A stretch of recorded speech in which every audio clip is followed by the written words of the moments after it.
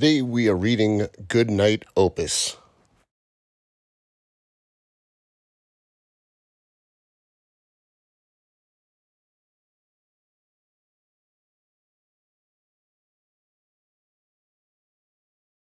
"Which book, dear Opus, may I read you tonight?"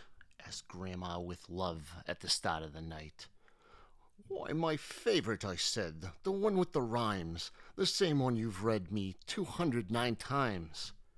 And just as it is, with all proper grannies, she ordered me into my pink bunny jammies. Then she sat and said, "Hush!" and her voice filled the room. "Good night," she read softly. "Good night to the moon." And good night to the lamp and the little toy boat. Good night to the mittens all hanging and soaked. Good night to the floor, good night to the walls. Good night to the rug and the doors in the halls. Good night, Tiny Mouse, and good night, blue moonshine. Good night, Grandma read the 210th time. I can't really say how this happened next. After 210 times, I departed the text.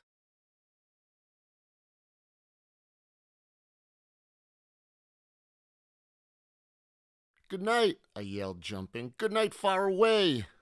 Good night to you all in my Milky Way." "Sit back down," Grandma said. "Get back into bed. There's no one up there, and that's not what I read. When your sight surpasses what's plainly in view, pull your head from the clouds, keep the ground to your shoes. Now let's finish the story with no Milky Way. It's improper that folks get so carried away." But she read no further. She said nothing more. Yes, Grandma had pause for a snooze and a snore. Now I take full blame for all that came next, for I continued the story, but departed the text. "Good night," I yelled down to the chap neath my bed. "Good night to you, big-nosed, blue-footed biped. I'm so sorry I've missed you each night but tonight. I was told not to focus on things out of sight." "Yes, good night," said the beast with the toes taffy blue. "I've been here for years and not noticed you." "Let's finish your story and get carried away. We'll wish them good night in that far Milky Way." My friend winked to me as his voice dropped to whispers. "Let's go there ourselves. Wish it right to their kissers." "A team's what we need," that's just what I said. So we signed up my pillow and gave him a head.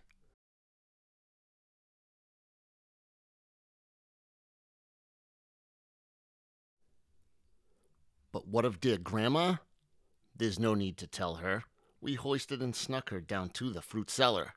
She'd hear nothing there as she snored in her slumber, comfy and snug under tons of cucumber.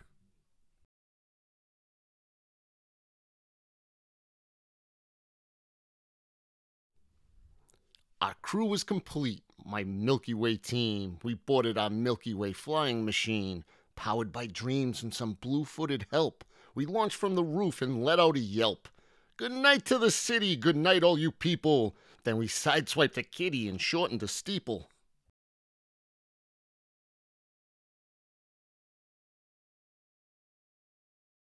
We flew past a fairy in need of some sleep. She'd spent the whole night just collecting old teeth. They rose to her girdle and covered her feet. There were heaps upon heaps, 2,000 feet deep. "Good night," we yelled down, and she waved us over. She wished to resell an old Elvis molar.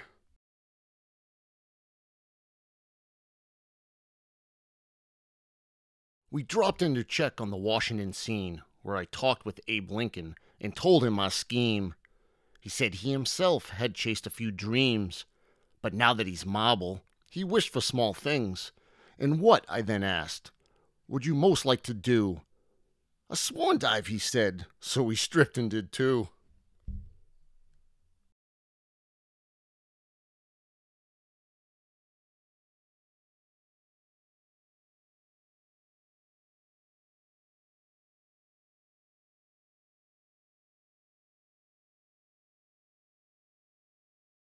We flew past the sailors of Blue Mist Lagoon, where for 10,000 years they fished for the moon. They've seen it up there and they just want to hook it. They dream that one day they might baste it and cook it. Good night, I called down. We'd help, but we're late. We're off to the stars. They yelled, bring some bait. We flew through the clouds, and that's where we met all those wonderful folks aboard that big jet. We yelled them good night till our faces turned purple, but theirs turned to white like they'd swallowed a gerbil. We haven't a clue as to what caused the scare. They slipped by quite nicely, with inches to spare.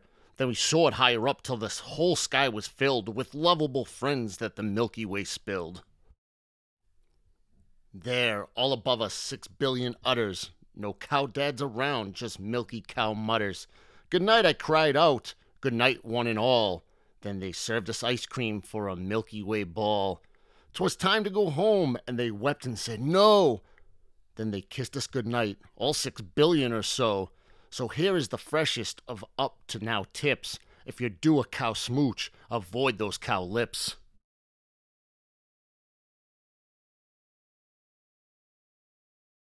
I found my way home and collapsed on the floor, not long before Grandma showed up at the door. I told her all of what happened that night, that I stepped out for once and followed my sight, and that sometimes it's good that we look for a way to depart from our text and get carried away.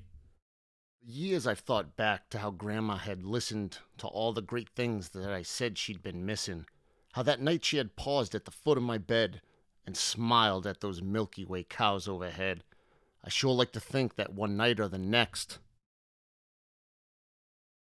she'll get carried away and depart from the text. All right, kids, that's the end of that book. Let me know what you guys think. I really like this book. Any book that rhymes, I gotta say, it's a +1 in my book. Moral of the story for this one, I think, it says depart from the text a lot. That means to kind of go about things in your own way, do things differently. Just because everyone else does one thing doesn't necessarily mean you should. That's how, special people come about, by going against the grain, going swimming upstream, doing things their own way.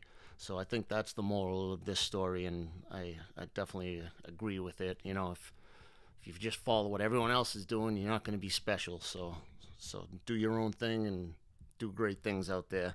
All right, I will see you next time. Please like and subscribe if you haven't, and I will talk to you soon, or you will hear from me soon.